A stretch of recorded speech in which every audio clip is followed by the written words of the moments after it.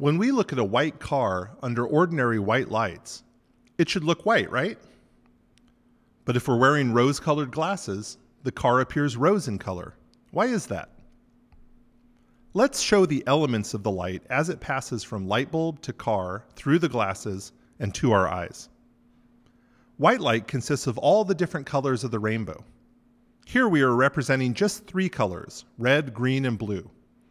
The reason we choose these 3 colors is that they tend to excite different cells in the retina of our eyes in different ways.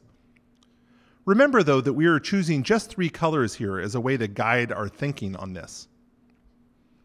A white car reflects all 3 of these colors. That's why it looks white. In fact, when our eye observes red, green, and blue light, our perception of that combination is the color white. There are no actual white photons. Such a thing doesn't exist. The color white is based in how we perceive different colors.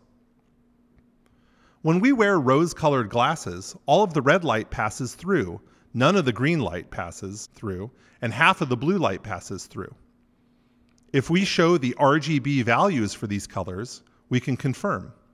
RGB color values go from 0 to 255, which is a convenient range for computers to understand because 256 is the number 2 raised to the 8th power.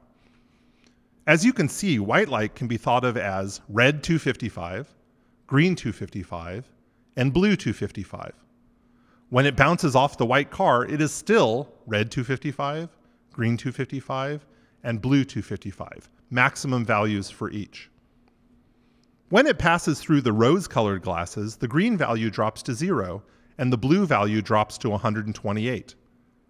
The color we see, red 255, green 0, and blue 128, is what we perceive to be rose, a shade of pink. What would happen if we looked at a green car through rose-colored glasses? Well, the white light is still emitting all the colors, but the car is only reflecting the green. It is absorbing the blue and red. And now the glasses absorb the green and nothing passes through.